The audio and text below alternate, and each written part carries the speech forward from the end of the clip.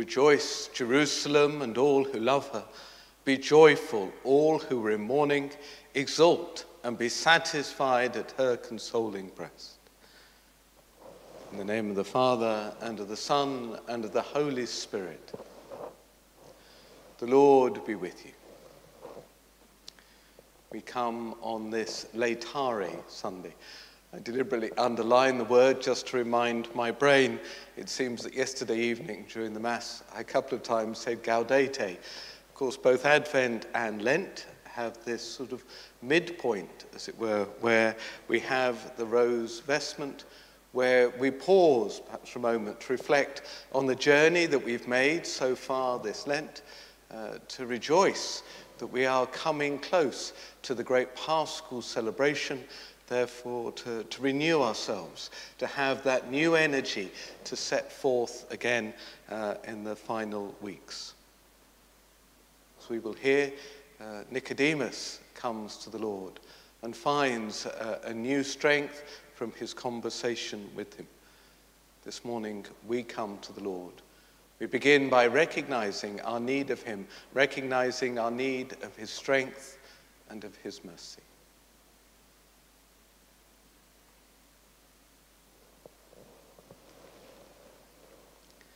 I confess to Almighty God and to you, my brothers and sisters, that I have greatly sinned in my thoughts and in my words, in what I have done and in what I have failed to do, through my fault, through my most grievous fault.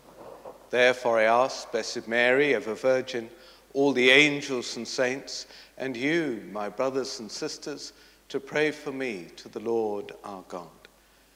And may Almighty God have mercy on us, forgive us our sin, and bring us to everlasting life.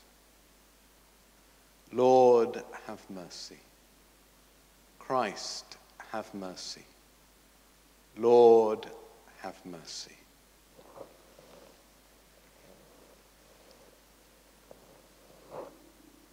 This Mass is being offered for the repose of the soul of Nick Keane. So let us pray.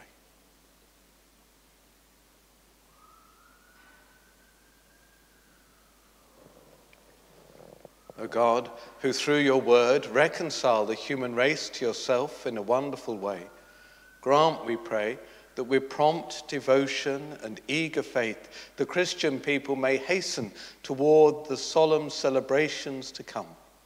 Through our Lord Jesus Christ, your Son, who lives and reigns with you in the unity of the Holy Spirit, one God forever and ever.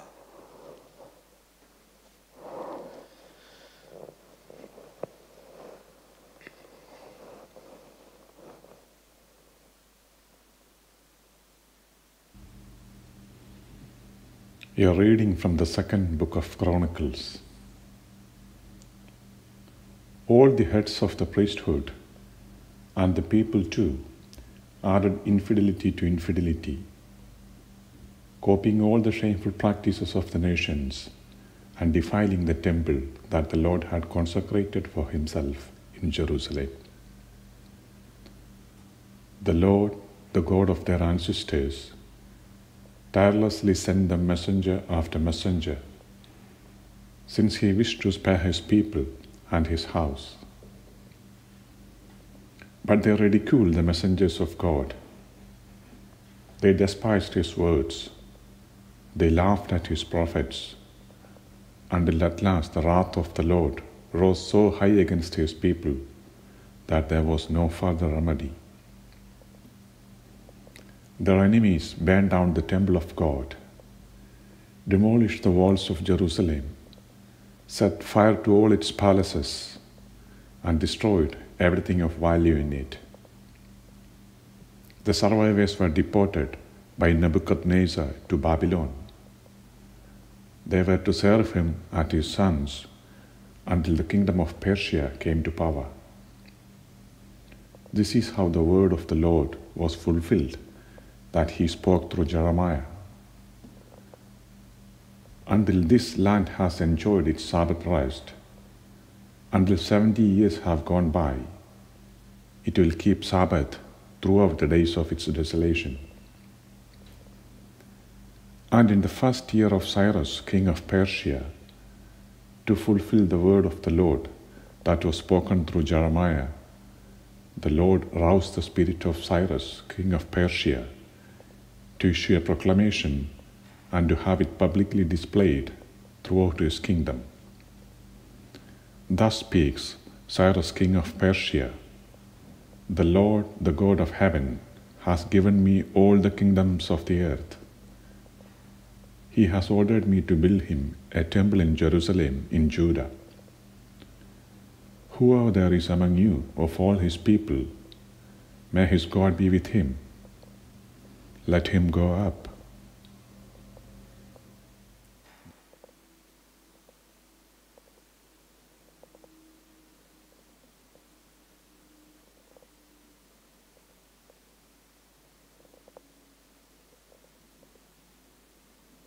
Responsorial Psalm.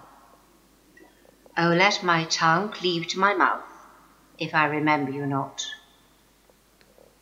By the rivers of Babylon, there we sat and wept, remembering Zion. On the poplars that grew there, we hung up our harps. O let my tongue cleave to my mouth, if I remember you not.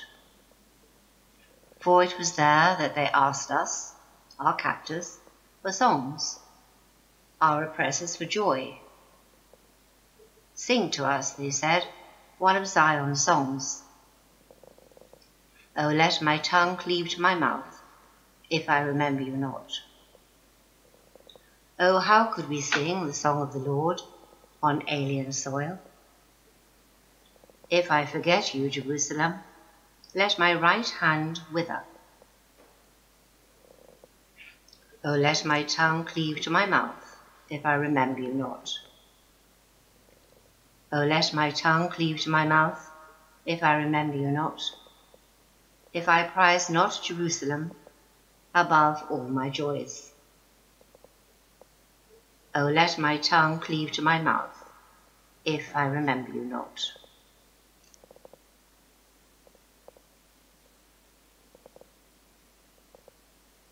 A reading from the letter of St. Paul to the Ephesians. God loved us with so much love that he was generous with his mercy. When we were dead through our sins, he brought us to life with Christ. It is through grace that you have been saved, and raised us up with him and gave us a place with him in heaven, in Christ Jesus.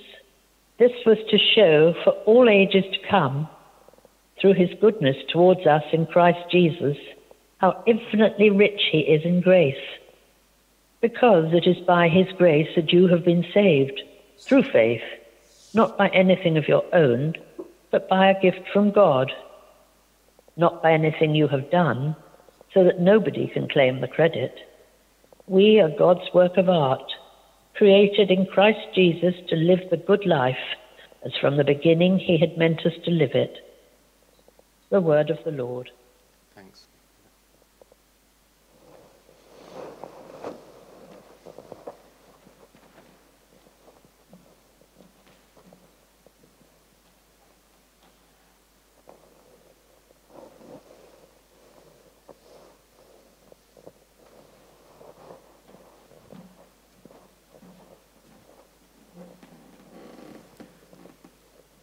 Glory and praise to you, O Christ. God loved the world so much that he gave his only Son, that everyone who believes in him has eternal life. Glory and praise to you, O Christ. The Lord be with you. Reading from the Holy Gospel according to John. Jesus said to Nicodemus, "The Son of Man must be lifted up, as Moses lifted up the serpent in the desert, so that everyone who believes may have eternal life in him. Yes, God loved the world so much that he gave his only Son, so that everyone who believes in him may not be lost, but may have eternal life. For God sent his Son into the world, not to condemn the world, but that so through him the world might be saved. No one who believes in him will be condemned, but whoever refuses to believe is condemned already, because he has refused to believe in the name of God's only Son. On these grounds is sentence pronounced, that though the light has come into the world, men have shown they prefer darkness to the light, because their deeds were evil. And indeed, everybody who does wrong hates the light and avoids it, for fear his actions should be exposed. But the man who lives by truth comes out into the light, so that it may be plainly seen that what he does is done in God. The Gospel of the Lord.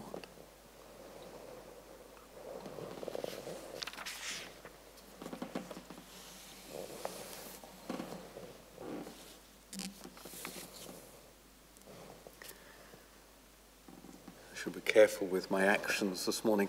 There is a previous homily I gave on YouTube where the freeze frame has caught me with my arm stuck in the air as if I want to ask a question. What I was illustrating at the time was a group of children I was talking to, one of whom had put their hand up in answer. I was going to begin by reflecting on a similar conversation. It was on this Sunday, a couple of years ago, that I was asking the children why they thought it was that the priest was in the rose vestments. And one very confidently put their hand up and said, "'Cause it's Mother's Day and my mum likes pink." I'll leave aside the stereotyping, but it's no accident, of course, that it's Mother's Day. People may not have noticed in society in general that the date of Mother's Day changes each year because it follows this Laetare Sunday. It's rooted in this Laetare Sunday. It was the tradition on this day that you would go back to your hometown, your home village, your mother church, and you would go and find the font. While you were in the town, of course, it was natural that you would also go and visit your family, you'd be there with your mother, practice the tradition of taking a simnel cake, etc., all built up. But the original purpose of the journey was that mother church, that finding the font, being reminded about our baptism. I'd preached on it, in fact, a number of years, that people might want to do this again, not this year, but in a normal year, might want to go back to their mother church, to the font, just to remind ourselves of how that journey of faith began. And I recognized that you should practice what you preach, so I resolved that I would go back to the place where I was baptized, about an hour and a half's journey from where I was in a parish at the time.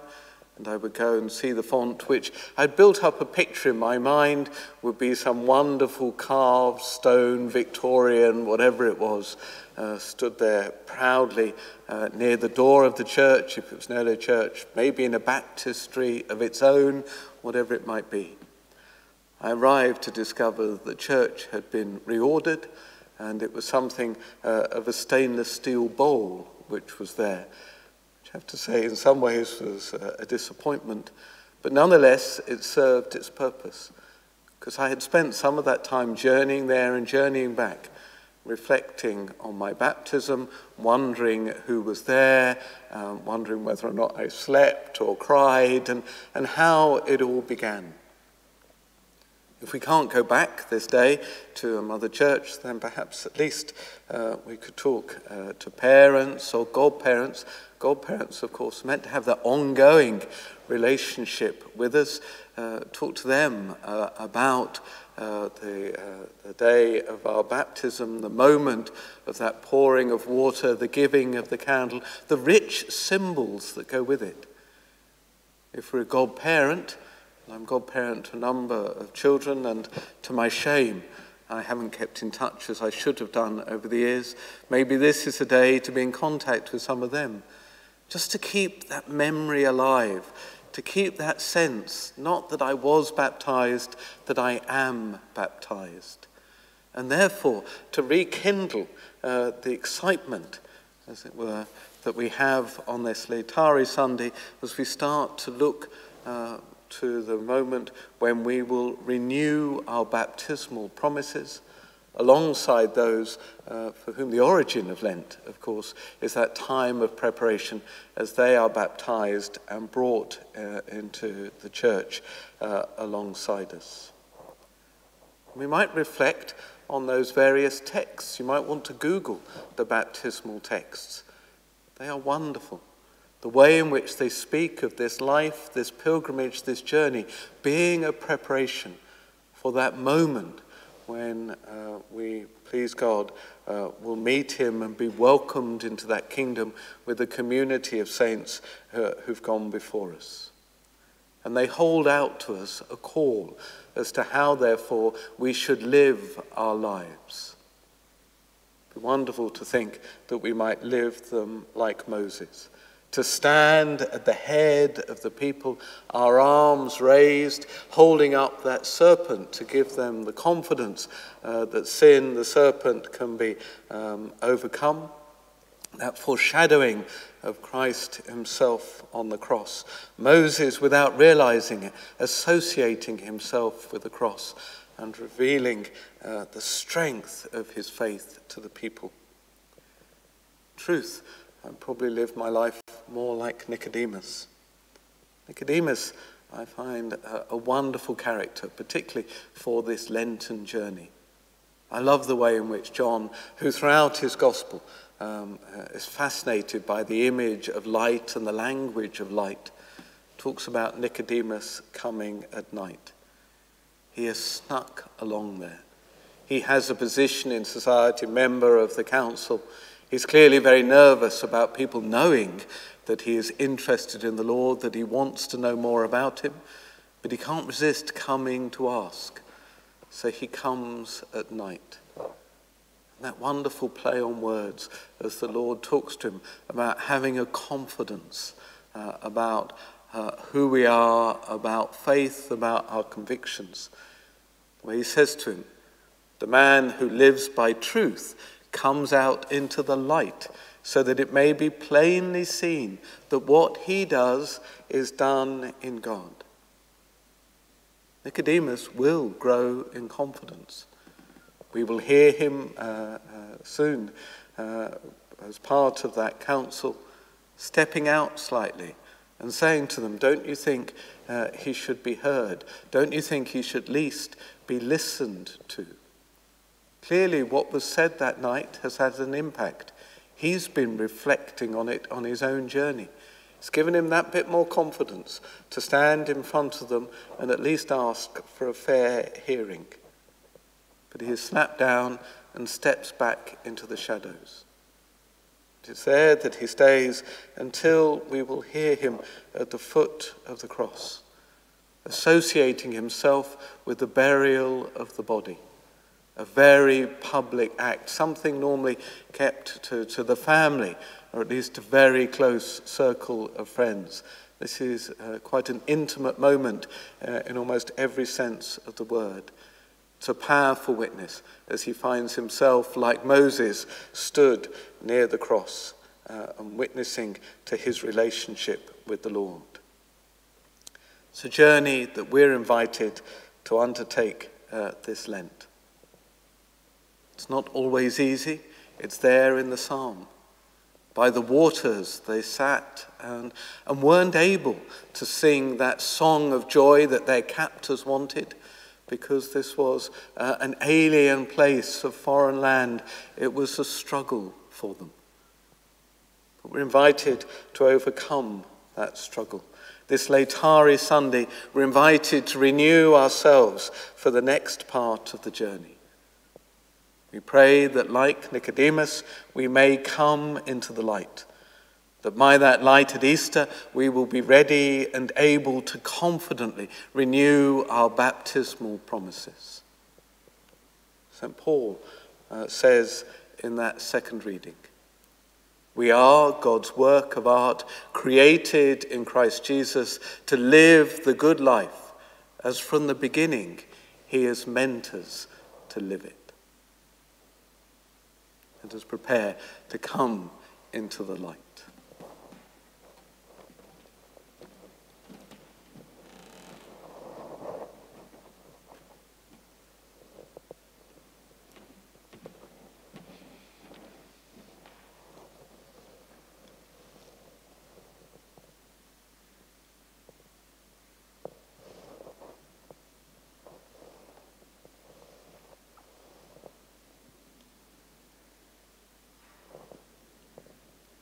So in preparation for our renewal of our baptismal promises, we profess our faith.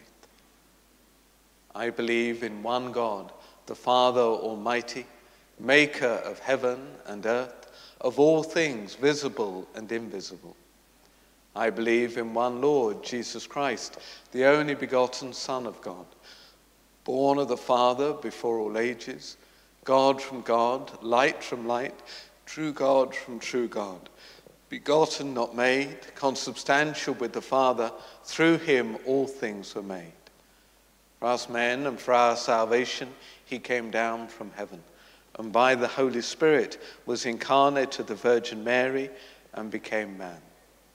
For our sake, he was crucified under Pontius Pilate. He suffered death and was buried, and rose again on the third day in accordance with the Scriptures. He ascended into heaven and is seated at the right hand of the Father. He will come again in glory to judge the living and the dead, and his kingdom will have no end.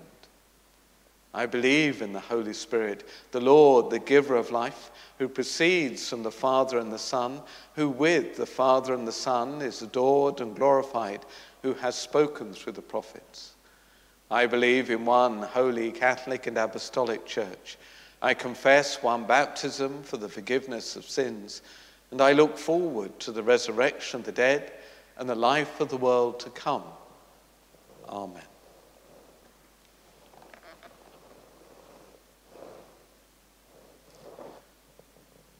As the solemnity of Easter approaches, dear friends, let us pray to the Lord to be the more insistent that all of us and the whole multitude of the baptized, together with the entire world, may come to share more abundantly in this sacred ministry. That God may be pleased to increase faith and understanding in the catechumens who are to be initiated by holy baptism in the coming Paschal solemnity. Let us pray to the Lord.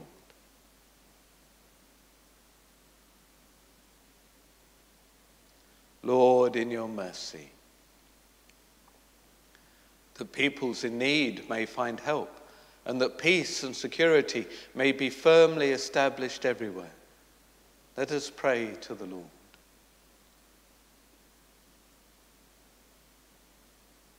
Lord, in your mercy, that all who are afflicted or suffering temptation may be strengthened by his grace. Let us pray to the Lord.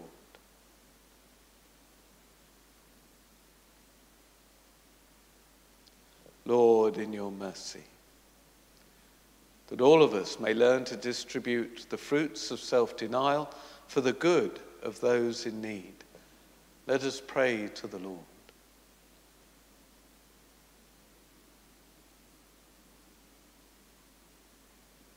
Lord, in your mercy, for those who have gone before us, called to the kingdom of heaven, that we may follow in their footsteps and be united with them in the heavenly host.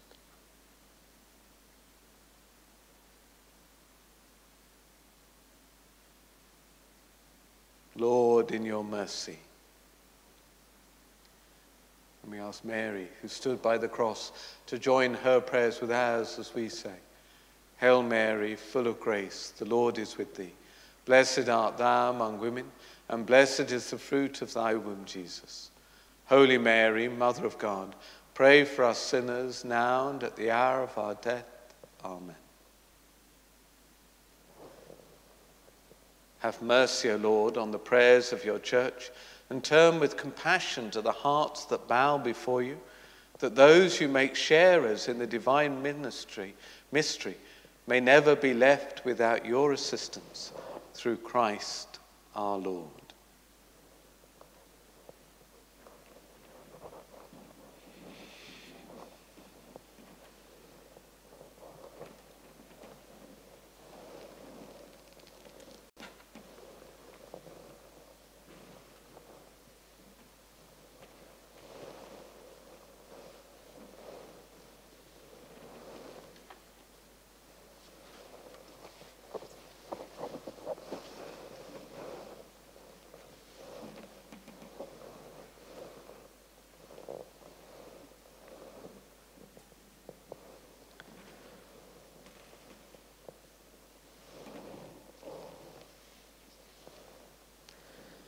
Blessed are you, Lord, God of all creation, for through your goodness we've received the bread we offer you, fruit of the earth and work of human hands.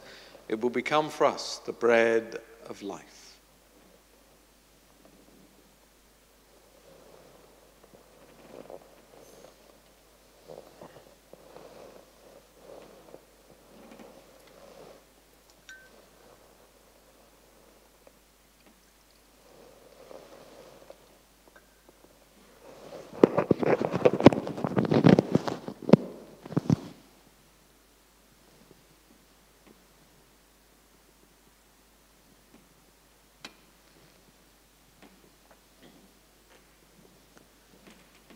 Blessed are you, Lord, God of all creation, for through your goodness we've received the wine we offer you, fruit of the vine and work of human hands. It will become our spiritual drink.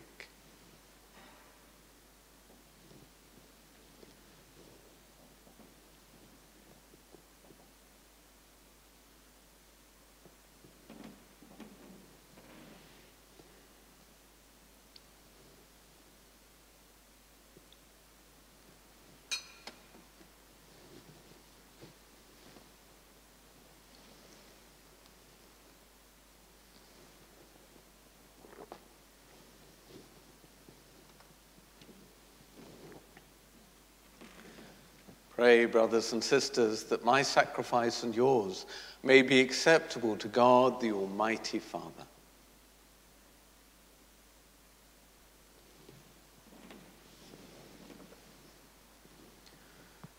We place before you with joy these offerings, which bring eternal remedy, O Lord, praying that we may both faithfully revere them and present them to you as is fitting for the salvation of all the world.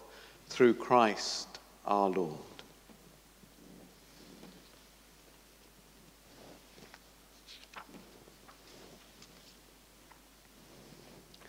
The Lord be with you.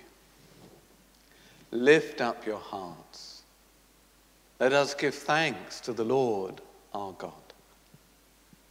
It is truly right and just, our duty and our salvation, always and everywhere to give you thanks, Lord, Holy Father, Almighty and eternal God, through Christ our Lord.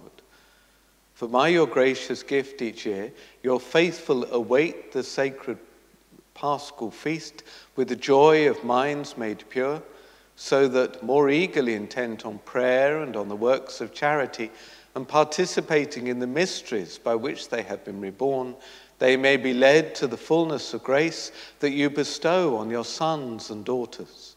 And so, with angels and archangels, with thrones and dominions, and with all the hosts and powers of heaven, we sing the hymn of your glory, as without end we acclaim.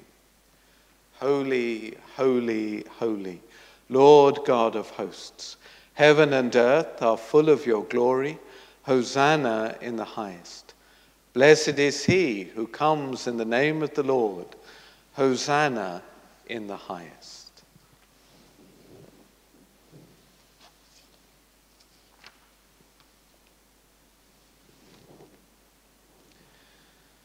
You are indeed holy, O Lord, and all you've created rightly gives you praise. For through your Son, our Lord Jesus Christ, by the power and working of the Holy Spirit, you give life to all things and make them holy. And you never cease to gather a people to yourself, so that from the rising of the sun to its setting, a pure sacrifice may be offered to your name. Therefore, Lord, we humbly implore you, by the same Spirit, graciously make holy these gifts we brought to you for consecration, that they may become the body and blood of your Son, our Lord Jesus Christ, at whose command we celebrate these mysteries. For on the night he was betrayed, he himself took bread, and giving you thanks, he said the blessing, broke the bread, and gave it to his disciples, saying, "Take this, all of you, and eat of it. For this is my body, which will be given up for you."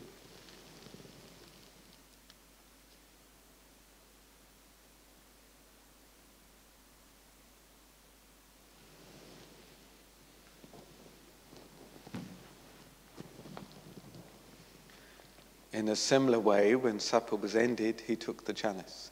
And giving you thanks, he said the blessing and gave the chalice to his disciples, saying, "Take this, all of you, and drink from it. For this is the chalice of my blood, the blood of the new and eternal covenant, which will be poured out for you and for many for the forgiveness of sins. Do this in memory of me."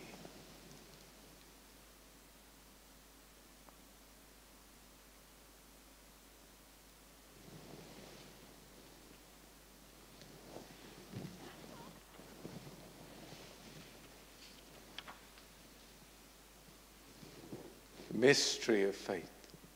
Save us, Saviour of the world, for by your cross and resurrection you have set us free. Therefore, Lord, as we celebrate the memorial of the saving passion of your Son, his wondrous resurrection and ascension into heaven, and as we look forward to his second coming, we offer you in thanksgiving this holy and living sacrifice. Look, we pray, upon the oblation of your church, and recognizing the sacrificial victim by whose death you willed to reconcile us to yourself, grant that we, who are nourished by the body and blood of your Son and filled with his Holy Spirit, may become one body, one spirit in Christ. May he make of us an eternal offering to you, so that we may obtain an inheritance with your elect, especially with the most blessed Virgin Mary, Mother of God, and blessed Joseph, her spouse, with your blessed apostles and glorious martyrs, with St. Pius, St. Edward, and with all the saints, on whose constant intercession in your presence we rely for unfailing help. May this sacrifice of our reconciliation, we pray, O Lord, advance the peace and salvation of all the world. Be pleased to confirm in faith and charity your pilgrim church on earth, with your servant Francis our Pope and Richard our Bishop, the order of bishops, all the clergy, and the entire people you've gained for your own. Listen graciously to the prayers of this family whom you've summoned before you. In your compassion, O merciful Father, gather to yourself all your children scattered throughout the world. To our departed brothers and sisters, and to all who are pleasing to you at their passing from this life, give kind admittance to your kingdom.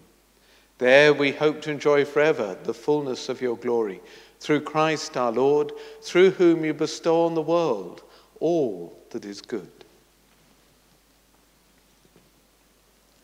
Through him and with him and in him, O God, Almighty Father, in the unity of the Holy Spirit, all glory and honor is yours forever and ever.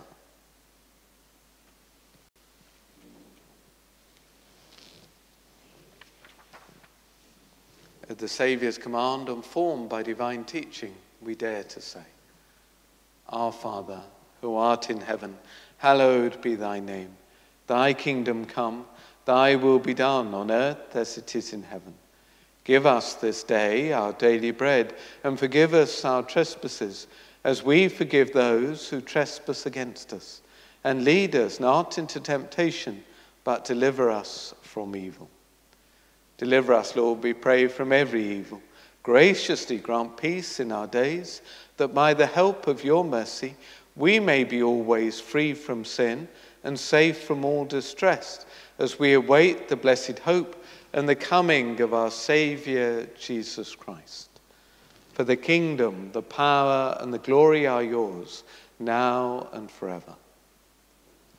Lord Jesus Christ, who said to your apostles, "Peace I leave you, my peace I give you," look not on our sins, but on the faith of your church, and graciously grant her peace and unity in accordance with your will, who live and reign forever and ever. The peace of the Lord be with you always.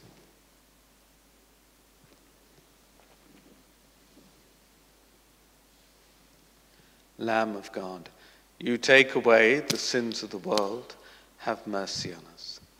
Lamb of God, you take away the sins of the world, have mercy on us.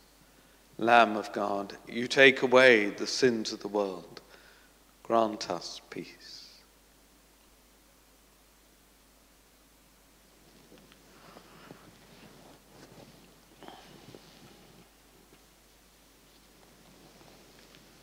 Behold the Lamb of God. Behold him who takes away the sins of the world. Blessed are those called to the supper of the Lamb. Lord, I am not worthy that you should enter under my roof, but only say the word, and my soul shall be healed.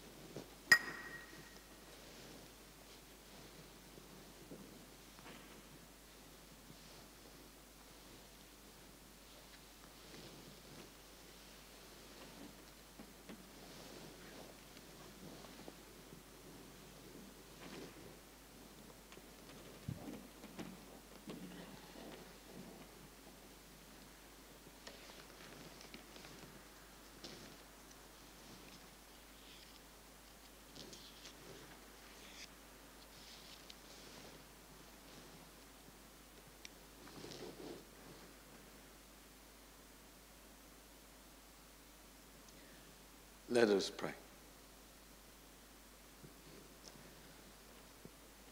O God, who enlightens everyone who comes into this world, illuminate our hearts, we pray, with the splendor of your grace, that we may always ponder what is worthy and pleasing to your majesty, and love you in all sincerity, through Christ our Lord. Thank you for being part of the prayer this morning. Thank you to the IT team, I think Nick this morning, for providing the ability for us to be able to be together in this way. Thank you to the CYF team who provided another video resource on the website for children's liturgy. Do please encourage children and grandchildren to go there. Reminder this evening at 6:30 is sung evening prayer. We've bubbled with Father Jonathan Howe, parish priest to Godalming, who's on his own there, so he is able to come and join us, and we can sing evening. Well, I say we can sing. He has a great voice, Father Thomas has a great voice, Father Roy has a great voice, so the three of them sing, and I sort of lip sync in the background, staying slightly in the shadows like a Nicodemus, but because of the singing skills required. It will be sung evening prayer, then an opportunity to pray for any intercessions or prayers you may have. Do please send them in, office@cpg.church. And then every evening this week, there is an opportunity to continue our journey together. In addition to the daily masses and evening prayer, on Monday, I'm just trying to remember what it is on Monday. Oh yes, of course, it's the Rosary at 7, Tuesday Adoration, Wednesday Lectio Divina, Thursday the Bishop's Invited course, Friday Stations of the Cross. Finally, I'm now going to prepare to walk back to the house next door. Meanwhile, Father Thomas is walking to St. Pius for Mass, and Father Roy is walking to St. Edward's and then on to St. Mary's, all part of building up our footsteps. Thank you for your support of that. because there's been such a support, we decided to increase the challenge to ourselves. Our target is now to walk 1 million footsteps this Lent. I love one of the comments by someone who's generously donated, pointing out that by the time we finished, we could have walked to Scarborough. I don't know if that was an invitation or a wish that by Easter we would be in Scarborough, but thank you for the donation that went with it, and thank you for all who have supported it. It's becoming clear that by the end of Lent, we'll probably have supported 14 communities in getting water in their community, and therefore enabling them to live a fuller life. I say we, I mean you. Thank you indeed for making it possible. We are very grateful for your support. Finally, on this Laetare Sunday, this Mothering Sunday, I wish a holy and blessed day to all mothers. I hope you will have breakfast brought to you in bed, lunch cooked, whatever else. I hope it's a real day of celebration, opportunity to us to thank you for the great love that you share, often the great faith that you've shared from that moment of our baptism. So the Lord be with you. And may Almighty God bless you, Father, Son, and Holy Spirit. Go in peace, glorifying the Lord by your life.